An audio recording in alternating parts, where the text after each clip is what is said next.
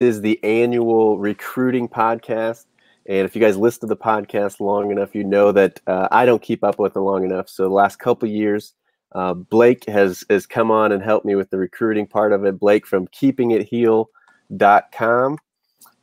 And, Blake, obviously a huge night here for the Tar Heels as another 5-star recruit commits to the Tar Heels for next year. But first, how you doing? Welcome back to the podcast. Doing great. Glad to be here. Always glad to be on the show. Excited for Tar Heel basketball coming back around. Yeah, and that's kind of where I wanted to start. I'm going to start with who we'll see first in the Tar Heel uniform. So I did not get to watch Late Night with Roy. Thank you to Dish for not covering the stream there. But you told me that you got to watch it. Just kind of run through kind of your thoughts of if you want to comment on the show itself, but obviously mostly the basketball being played and who stuck out. We got so many new guys this year. It's hard to tell what this team's going to look like. Sure. Yeah, I think I'm a little more optimistic maybe than some people are. People tend to have the idea that this team's not going to be as good as last or as talented as last year's, and I actually tend to be on the opposite end. All the talk has been around Cole Anthony, obviously. And he's going to be fantastic. And NBC Sports just named him a second-team All-American today. So the hype there for him is obviously immense. And I think he's going to be terrific. I think he's going to be a one-and-done. He's going to earn a very high spot in the NBA draft. I also think very, very excited for Christian Keeling and Justin Pierce. I think these guys are going to be fantastic. I think as senior leaders, they're going to be tremendous for the Tar Heels. And I think both their skill level and how they've been in terms of durability as players throughout their college careers is going to be a big deal. Add 5-star center Armando Bacot to that. I think he's going to be a big-time player in Chapel Hill. And I think the progression of Garrison Brooks is going to be huge this year. He's got 2 years under his belt, and he's been a starter for basically all of that. And I think this third year, I think, is going to be huge in his progression, both as a defender and an offensive player. So I think there's plenty of talent. I think the bench is good too. Leaky Black coming off the bench. Brandon Robinson is going to be a huge player this year. He's going to be a threat from the three-point line. A lot of good things in Chapel Hill this year. Yeah, and so I agree. The talent is there. Cole Anthony is projected a one-and-done. We got the 5-star in Bacot down low.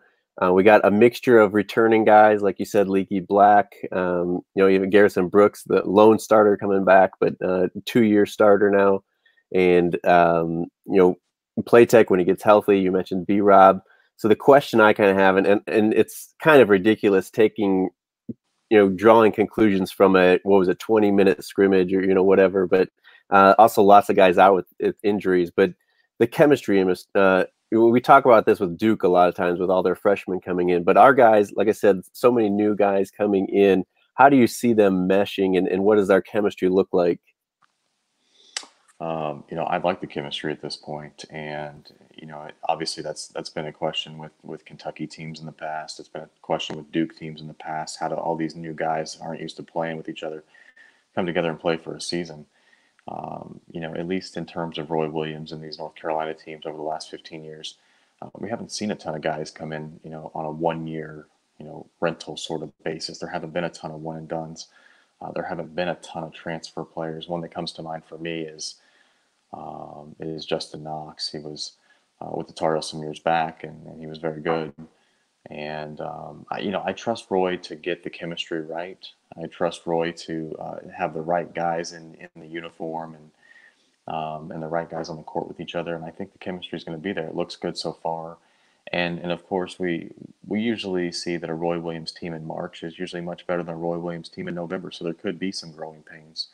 But that's yet to be seen. So we'll have to see how they come out the first 5 to 10 games of the season. But they'll have to start fast this year because, as you know, the ACC schedule starts immediately this year. Yeah, that'll be an interesting. What a year to do it, of course, when we have a ton of new guys and we start a little bit slower than as opposed to having a veteran team. But like you said, we may go through some bumps early on, and we'll talk, of course, about predictions as we get into player predictions, and maybe I'll have to have you back on in next month or something to talk about what we expect from this team a little bit more as we go through the schedule and individual guys. But we'll get into that later. Before we move on from Late Night with Roy, of course, big on the dances and the skits that the guys do. So I did get a question as I posed it out to Twitter if anybody had any questions. I didn't get any recruiting questions, but the one I did from Jared Varner, a listener, says the chances of Mac Brown and Roy having a dance off. I don't know that those are good, but having watched them now, who wins a dance off between Mac and Roy? Oh boy, I tell you what, Mac is making his case this year. But after seeing Roy again at late night, I think I got to go with Roy.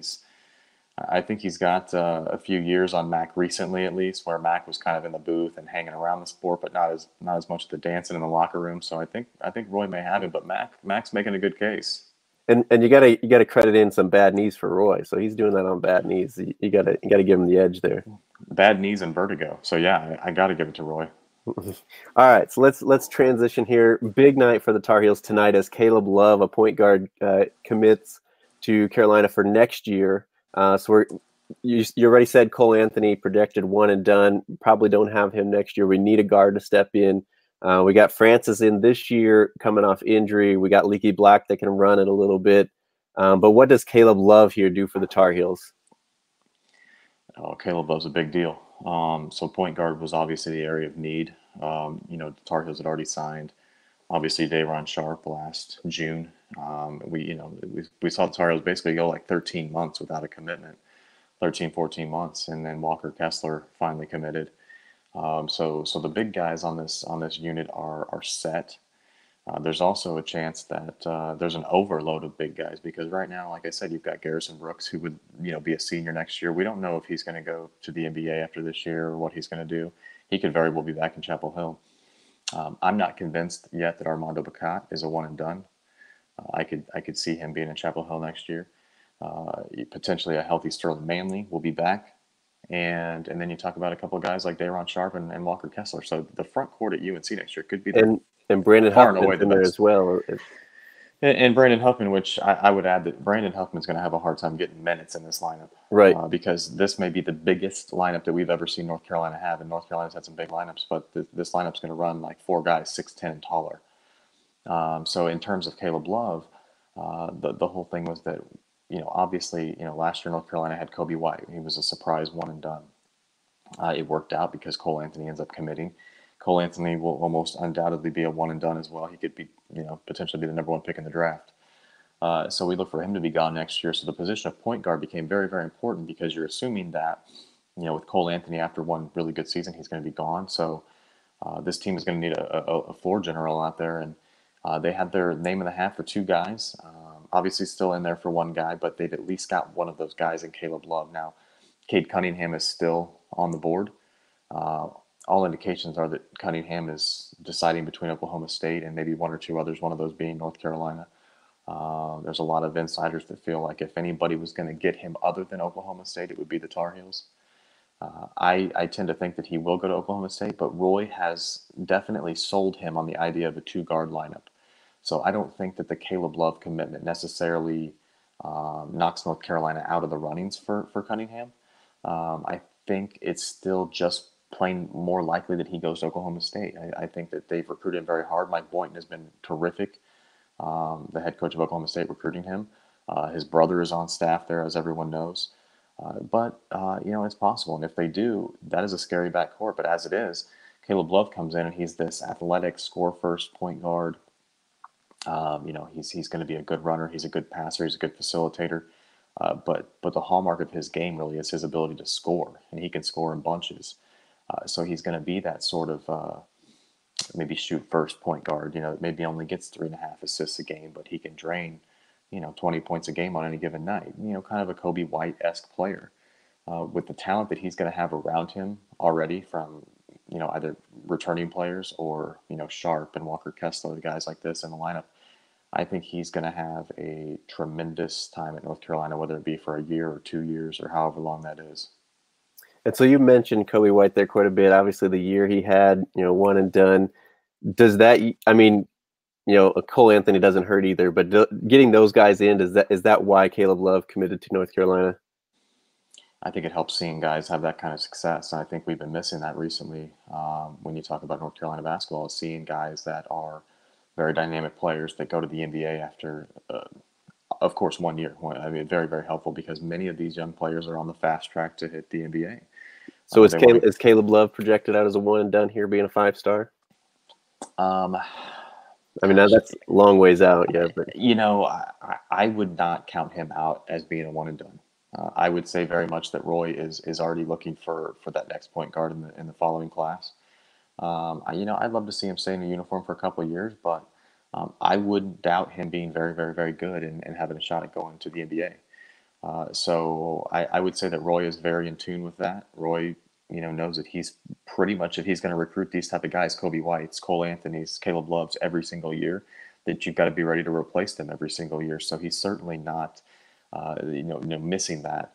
And I think you'll see him probably throw the Tar Heels name in the hat for a number of point guards in 2021. All right, so let's move on to some other guys. Obviously, you've mentioned a lot of names in there. Let's start with the guys that have committed already. We got Sharp, a big guy, was he 6'10" center, and then Kessler as well, 7-foot center, but can step out a little bit more. What more details can you give about those two guys that we'll see next year? Yeah, well, Kessler is an exciting guy. He's a good defender. He's obviously 7 feet tall, so he changes the game from down low. But he's also this versatile sort of all around scorer that we're seeing the sort of big man in basketball now turn to, where people remember Tyler Zeller. I don't know that Tyler Zeller is a terrific comparison, but Tyler Zeller was a player who had the ability to sort of play all over the court. He could play down low. He could step out a little bit. Kessler is in that same mold, 7 foot, 255 pounds. I mean, just a massive body. He can shoot shots from all over the court. He can step out and hit the three with consistency. He's a good, rebounder in his area. And he can run up and down the court. So he's a guy that absolutely fits into that sort of, Roy Williams, North Carolina up-tempo mold. And Day'Ron Sharpe, people have said, why does Roy have two centers on this team, on this incoming class, and how is there a need for two? But it sort of reminds me of like Zeller and Henson, or something of that nature, where there's two guys that complement each other. They're not really competing for the same spot, because Day'Ron Sharpe is going to be a guy that's more of a post player, where he stays down low and he rebounds tremendously well, and he's good with putbacks, and he's got great hands and footwork. And so I think they complement each other very well, and I think you'll see many, many times where they're on the court at the same time. All right, so that's who we got, who's committed for sure. We got somebody watching us here live and left a little comment saying we got a killer 2020 recruiting class. Still get one more. I believe we, especially depending who leaves after 1 year, whether it's just Cole Anthony, if Baycott has a breakout year, goes, like you said, Brooks could go early. And if you look at any recruiting website for the Tar Heels, there are a lot of targets still out there and people with interest in the Tar Heels. Let's limit it so we don't go all night here talking about it. But who are kind of, you mentioned some names already, and Cunningham, who is probably pretty likely to go to Oklahoma State because his brother's on staff there. But obviously you can't count out Roy. Hasn't given up on him. He's still recruiting him. But we got Cunningham. Who else is there that we're pretty warm on, and who's a likely, at least we get down into his top 5, top 3 between who he's picking of? Sure. Yeah. Well, Greg Brown's still a player that Roy has hopes that will come to North Carolina. He's a guy from Texas that I think at this point it's more likely that he ends up at the University of Texas. He's he's 10 or so miles from the campus in Austin. So obviously he's the big local get that you want to see. The University of Texas kid, Shaka Smart, wants to keep that guy home. So Roy is still recruiting him, but he would be a tremendous player. But I also have to question, where does he fit in with the big guys that are already on the roster and the guys that are coming in? And I would say the same thing for Isaiah Todd. He's a guy that many see going to Kentucky, but there are others still who think that he may end up at North Carolina. He's a big guy. He's going on 7 feet tall. And it's another player, again, that I question what kind of minutes does he want and what kind of spotlight does he want? And if he goes to North Carolina, will he get those? So Roy is still recruiting him, and there's still recruiting analysts who think that he may very well end up at North Carolina. I'm not one of them. I think he'll go somewhere else, but he would be a tremendous get as well. And then there's also a small forward in Zaire Williams, from the West Coast that I think it's going to be hard to get him off the West Coast. I think he could end up very well going to Stanford with Jared Haas, the old Roy Williams protege. Duke's also recruiting him, but he would be a tremendous wing to add to this North Carolina class. And if they were able to add him, they would have maybe their best class in a decade. All right, so I don't think I heard you hear or mention Zaire Williams. Did I, or did I miss that one? Yeah, Zaire, from the West Coast. Yeah, Zaire is the one that right now, Jared Haas has been tremendous in recruiting him, and he's really been there from the start. And I think that he could very well nab Williams. But Roy is still recruiting him and trying very hard. But Coach K has also jumped in there over the last few months and really made things interesting. All right, so that lists all of them. I want to put you on the spot here a little bit. Counting up through our roster, I believe we have 4 guys we lose next year for sure, right? We got the 2 Bradford transfers, and then we have B-Rob and Shea Rush, I think, is still on scholarship, right? So that's 4 scholarships that we lose.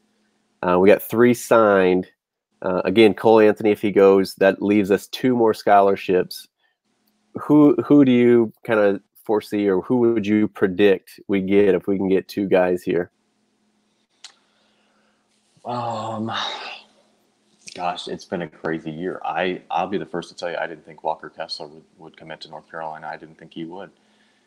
So Roy has really come back this year and hit the recruiting trail hard and really gotten back to the days of old. Well, it speaks a little bit. This is going back years too, but we don't have that scandal hanging over our head anymore. And people nagged on Roy so bad. And I know we probably every year we've talked about this, but with that lifted, just seeing what Roy can do. Yeah, in some years between that being lifted and now, and it's like there's no cloud hanging now, and he's getting guys and he's getting them right and left, and I think it's also very important, as you mentioned, the Kobe White thing was big. How him coming in and having this green light that Roy gave him, and him shooting a million shots and having a ton of success, and then getting Cole Anthony on the heels of a dynamic player like White.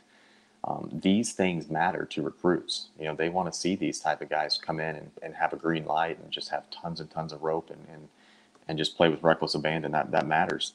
So Roy handled the Kobe White situation perfectly. And Kobe he earned it. He played well. But if I had to guess a guy right now out of those ones that I mentioned, I'll still take Zaire Williams by a hair. The farther his recruitment goes, I tend to think he's more likely to stay on the West Coast. But I could see, as long as Roy's been involved, and as much as Williams seems to like North Carolina, I could still see him coming to Chapel Hill. But I still wouldn't, I don't know why I'm saying this, but I still wouldn't count out Cade Cunningham. I know that people are thinking that Cunningham is off the board now with Caleb Love now committed, but like I said, Roy has sold him on this 2-guard lineup, and we've seen this in the past, and we see it with teams now. And Cunningham and Love would be a tremendous duo in the backcourt. Yeah, that's just crazy to think about right there. If you can't get excited about that, then I don't know what's wrong with you. So, all right, we're gonna keep moving out one more year here. We don't get in detailed, but the class of 2021. Throw out some names of who we need to just kind of be aware of. Who are we, kind of higher up? Obviously, we're going to have some big guys, hopefully some around, as many big guys we're going to have next year, that we still have some stick around past year. But just some names that we need to be aware of, guys, and how warm or cold we are with them. So, as it stands, there's not a ton of offers out there for the 2021 class as of now, but Roy has offered a couple of guys. One of them being Paolo Banchero. Which he needs to be offered just for his name alone. I got to say that, just the greatest name anyway. But sorry, keep going. Yeah, big time player in 2021. He's a big guy, very talented guy. Patrick Baldwin is another one. Roy has offers out to both of those guys, and at this point, there's absolutely no telling what direction those guys are going, and it could easily be, a year before we find out or more. But I think you'll see the same type of aggressive nature in Roy and his coaching staff this coming season as you have this year, and it's obviously paid off. One of the things people kept mentioning this year is that, man, Roy's really getting out there and offering these 5-star players. He had offers out to shoot 15 of these 5-star players, and he's now signed 3 of them. So he's got 3 in the top 21. And, that's huge. And I think, in college basketball now, with the parity that you're seeing on the recruiting trail, where you're seeing teams that aren't accustomed to having these big time, 5-star recruits. For example, when you see a guy like James Wiseman pick Memphis, when you see a guy in the class of 2020 like Evan Mobley pick USC, and he's the number 1 player in the class. If Cade Cunningham does indeed go to Oklahoma State, when you're seeing these players pick these other, schools, it means that the big time guys, still have to work really hard. They're not just getting guys easily like they used to, and you've got to cast a very wide net for that to happen. So I think Roy will do that, and I think we'll see similar success next year, provided that the class that he has come in this year and next year perform and move on to the next level like I think they will. All right, so that we're not going to go any farther than that. We only do this once a year. That's, I think, projecting out far enough. Keep people coming back for next year's recruiting podcast. But obviously, a lot more coming up as we ramp up for this year. The next podcast I do is going to be the predictions podcast, where everybody sends in their predictions. We'll run through what everybody's got, so we have it on record for the end of the season. So before I let you go, Blake, I'm going to throw you on the record on the spot one more time here. I know you haven't put any thought into it. You probably haven't looked at the schedule in depth, but kind of what's your prediction for this year's team for the Tar Heels? Oh yeah, man, that is on the spot. I like the non-conference schedule. I think it's going to be really interesting to see the ACC schedule play out for this first season, when it starts off with Notre Dame right at the beginning of the season, and Virginia in December as well. Yeah, and I think there's going to be some bumps and some bruises and some scrapes, and I think there will be for all the ACC teams. I don't think you're going to see anybody go unscathed. It's a tough conference, and it's tough starting something new, let alone increasing this very, very tough schedule with this very, very top heavy conference. Sure, there's some cellar dweller teams that are easy to run all over, but the top half of the ACC I would put above any conference in America almost consistently every year, especially when you look at those top 4 or 5 teams. So I think Roy will do what he's pretty much done most of his career. I think you'll be able to count him to win 75% of his games, even with this sort of makeshift, Humpty Dumpty roster that he's got with these graduate transfers and these young guys and some holdovers. I think they'll win a lot of games. They're going to win 20+ games. I think that they could win 25 games and compete for a number 1 seed. How far do we go in the tournament? Farther than last year. I think this team is better, and people think I'm crazy. I think this team will be better than last year's team. I know you're losing, a couple of NBA lottery picks in Kobe White and Cameron Johnson. I know Cameron Johnson's a great shooter, and he opened up the UNC offense a lot last year, and that was very helpful. But I truly think that this team has the senior leadership, even though that some of that leadership is literally brand new to the program. But Pierce and Keeling are going to be huge, and I think people are discounting that. And they're also not just great leaders; they're great on the court. Keeling is a natural-born, just a scorer out there. And I would not be shocked to see him lead the team in points or certainly battle with Cole Anthony for that title. And I think that this is a team that could easily reach a Final Four if they gel at the right time, if they're playing ball well at the end of the season, and I think they could be. All right, I'll let you off with that. Guys, thank Blake so much for coming on. His Twitter there is his name there at Blake KCMO. Make sure you go check out keepingitheal.com for everything that he's throwing up there, writing. I know he spends a lot of time getting articles up there, and it keeps you plenty busy, Blake. So appreciate your time here on the show. Like I said, hopefully get you back on. I know I'm bad about getting guests on here, so hopefully we'll get you back here maybe before the season starts yet for a player's prediction on this year, and as we go throughout the season. Yeah, that's all I got. Until next time, guys, go Heels.